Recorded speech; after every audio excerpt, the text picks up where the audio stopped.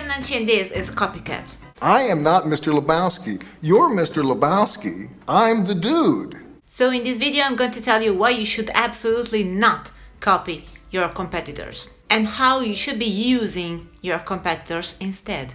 A lot of people told me, for I don't know exactly what reason, that I should be like wearing more makeup and skirts like other girls do. Somehow other girls are competitors. No. Beyond the fact that they are absolutely not my competitors, because I do not believe in the existence of competition, the thing is that I'm not going to do that. I'm not going to do the things that I don't think are good for me.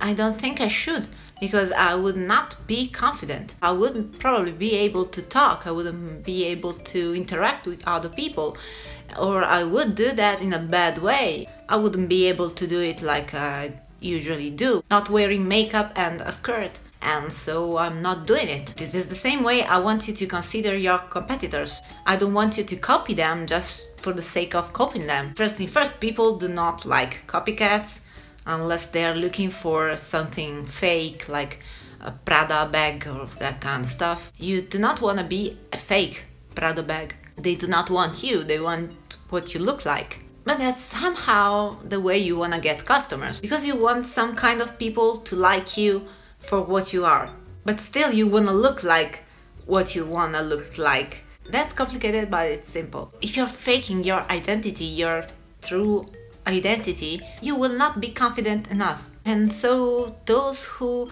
you think should be liking you for that way you show up will end up not liking you because you're not what they just do not copy your competitors.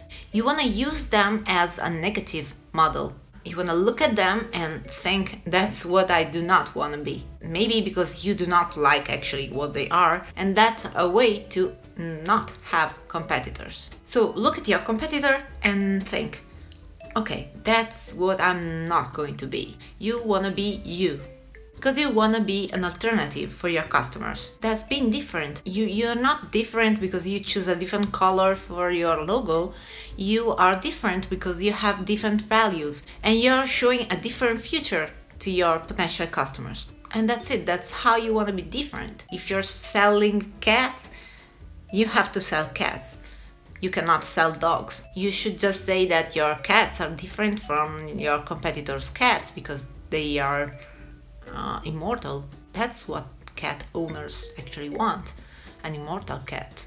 So if you can create immortal cats, you're gonna be rich. So let me do a little bit of self-promotion here and let me talk about my online course. It's called The Good Marketing Method and it's totally different from any other course you might have noticed around the web. Because I will not tell you how to do stuff with Photoshop, I will not tell you how to do Facebook ads, I will not tell you how to write sales letters, I will not tell you how to do things. That's something you have to come up for your own business in your own way. And so this is an online course to do just that. It's a method.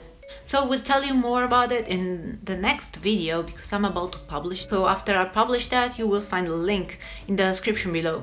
In the description below you can also find the link to download today's freebie, which is a little infographic to find out how you can be different from your competitors. In the description below you can also find links to connect with me on other social media, so if you do not have a YouTube account, we can totally take the discussion outside of YouTube. But in case you do have a YouTube account, like the video, subscribe to my channel for more marketing tips, and let's make everyone love your business as much as you do. Thanks for watching and see you next time with a new quick marketing tip and a new downloadable freebie.